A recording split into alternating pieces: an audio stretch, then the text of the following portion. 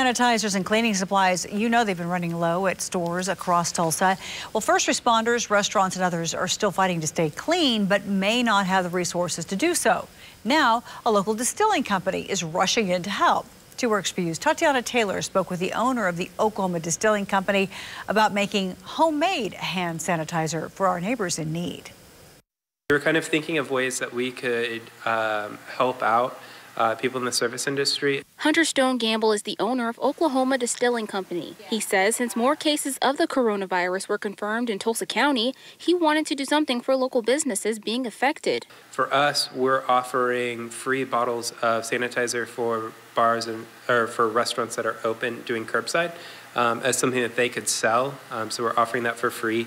He says all proceeds will be going to displaced workers in the service industry that are taking a big hit right now. Being a part of the community and really doing our part has always been very important to me. Gamble says many local distributors like Boardwalk, Artisan, and Visions have helped support him, and now it's his time to give back. At a time like this, it's like all 3 of us, the money that comes in, it's going to stay in our community. And so if you're supporting them or supporting us, it's supporting all of us as we're kind of trying to weather this. He says they had more than enough hand sanitizer to go around, so they reached out to people who may need it, like Tulsa Police and Fire, for free. The executive director of Crime Stoppers says when she got the call, she gladly said yes. Anytime that we can pull together as Tulsans and work together to fight this and to make each other feel safe, but more importantly, healthy, it's a great feeling. She also says it's one of those things she loves about the Oklahoma spirit.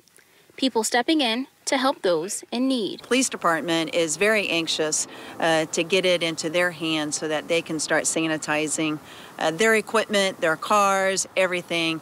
Gamble tells me he wants to stress how important it is to pour back into local producing businesses because of the impact the coronavirus has had on the Tulsa community. In Tulsa, I'm Tatiana Taylor, 2 Works for You.